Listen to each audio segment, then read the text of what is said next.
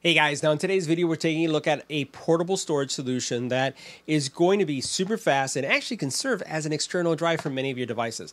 Especially now with the iPhone and the iPad supporting external devices, this becomes a valuable tool for those of you who have those devices. Now if you're using an Android device, Windows device, guess what? You've always had these capabilities, so it's good too. Today we're taking a look at the ZikeDrive USB4 NVMe SSD Enclosure. Now this is an enclosure that when you add an NVMe drive, it just makes it super powerful with all the storage that you have, and it's also something that is fast, and it includes its own cable built into the case and also an extra one. So let's go ahead and check it out. Now the specs on this device are pretty impressive. Check this out. You're looking at 3.8 gigabytes max read speed, USB 4. We have also 3.1 gigabits max write speed, and it supports PCIe Gen 4x4. Now, as we take a look at the drive, you basically have a real nice cable. This is going to be a high-speed cable for you. And then you also have one built in. You'll notice right here you have your USB-C cable. On this side right here, you have the built-in one, and then you have your actual drive itself. I'm going to open this up so you can see what's going on here. So this is an NVMe drive that I've already installed. Super easy to install, no screwdriver required. Everything is just almost literally plug and play. Plug it in, you have this little button right here that you just insert, it locks into place. And then what you also have is with you a very small travel cable that is going to be also high speed for data movement. So obviously you're not going to have the drive open, you know, as I have it right here. I'll go ahead and close this back up.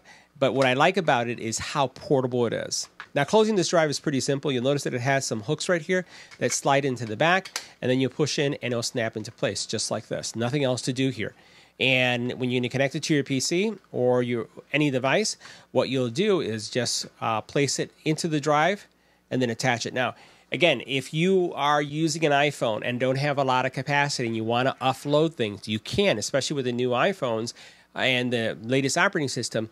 You can take content and put it on a drive like this. You could even run content directly from a drive like this. If you're using an Android device, it's just connect. And then once again, if you're using a Windows PC or even a MacBook Pro, all you have to do is connect it and you'll gain access to the drive. So I've connected it to my iPad as an example, especially if you're looking to extend the storage that you have on your device. And I do a lot of video editing on my iPad. So here I have my iPad and I have the drive over here to the side. I'm going to go into the folder area, and the T7 is what this drive is named as. And I have several videos in here. And what I want to show you is how quickly the actual drive responds to just loading content. Now, this is going to be true for saving content, for, again, retrieving content. We're just going to see what that performance looks like. So I have everything connected, and I'm just going to open this, and I want you to see how quickly it starts to load. So you saw how fast that was, right? And you're going to see me scrub right through this. And we'll see how well they perform and see if they actually pass our test. So let's get right to it. You saw how fast that was. That's what we're talking about. And if you were going to be transferring some content, you'd be able to use this as well if you're copying stuff from one device to another. Now, let me show you how fast this drive is going to respond. Now, while these files aren't ginormous in size, what we're going to do is we're going to select several of them so that we can see how this works.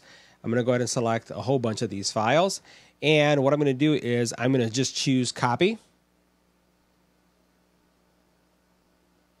And I'm going to go into this drive, and I'm just going to go into this directory right here, and I'm going to paste them. So I'm going to now choose paste, and watch how this comes across. That was fast. Now, again, larger files, 1 gig, 2 gig, 10 gig, or in my case, where I'm operating with files, as you can see here, 1.39 gig, you can copy them as well. So what we're going to do is we're going to take this file. This is 1.39 gig. I'm going to hit copy. So what I'm going to do is choose this, and then I'm going to choose paste, and we're going to see how fast, well, that was going really fast, how fast this file comes across. So as you can see, that file was almost lightning fast as it came across, and that was 1.39 gig. That's how fast this drive is. Now, since that was so fast, we're going to do one more. I'm going to go ahead into this directory. I'm going to choose a file that may be a little bit larger. Let's see if we have anything that's a little bit bigger than that. It's almost the same size. So we're going to look at this one right here. We're going to do a copy of this one. We're going to go into our downloads directory. I'm going to go in here, and we're going to then do the same thing. I want you to watch how fast this is. Let's go ahead and tap here and hold it. I'm going to dip paste. Watch it.